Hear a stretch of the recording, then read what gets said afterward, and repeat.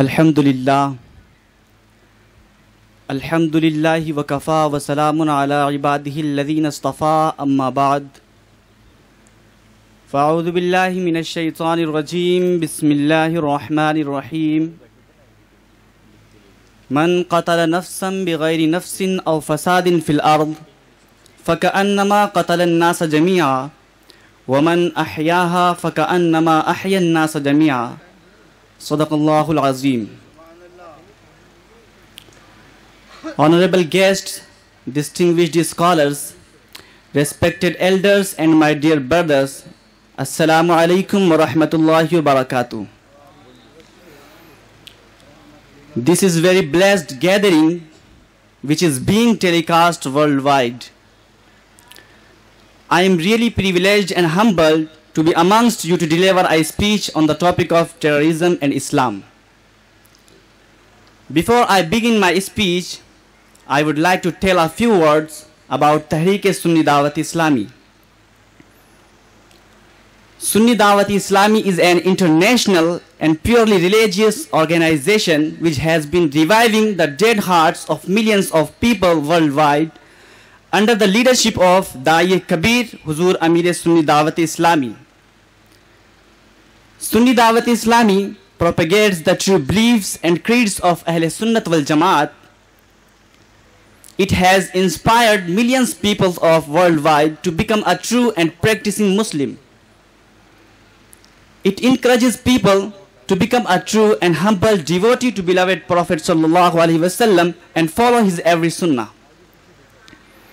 Dear audience, I recited the verse of the Holy Quran from Surah Maida.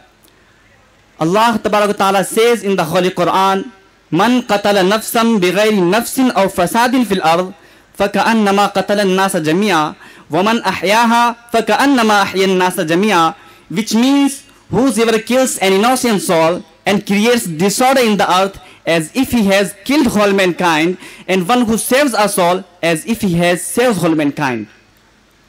And Prophet Muhammad sallallahu alaihi wasallam says, Inna Allah yu'adhibu alladhina yu'adhibuna an-nasa fi dunya.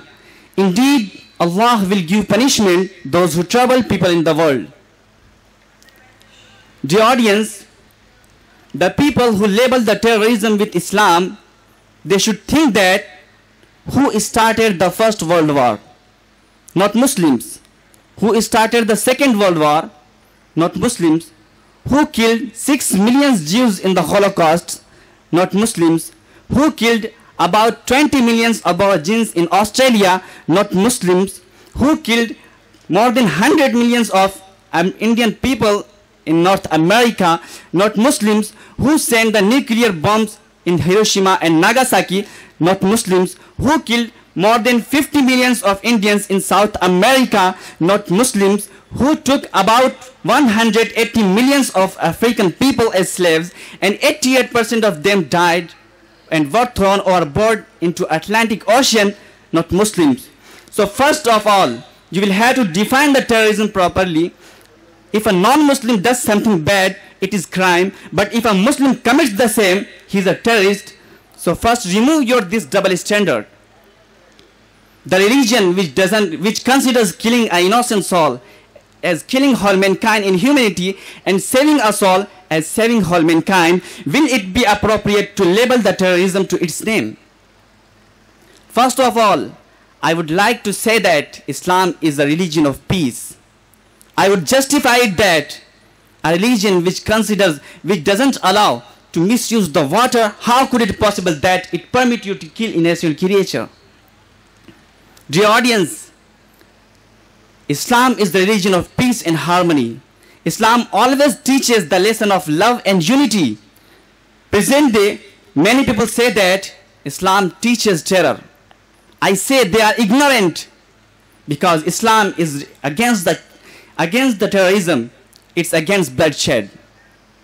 Behind the veil of religion, some people say that Islam allows jihad.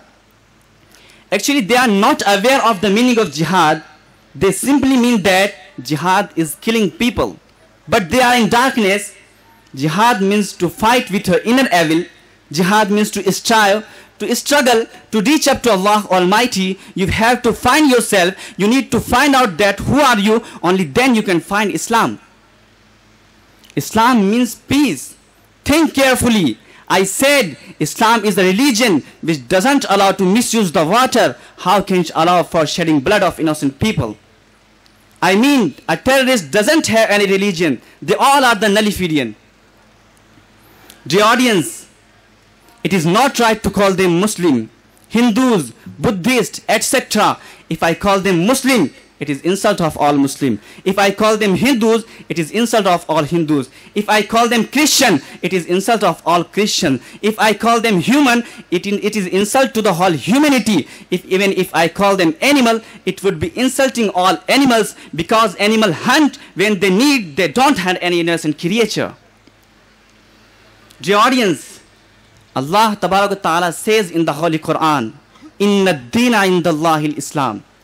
The true religion in the sight of Allah is Islam. Then how can it teach terror?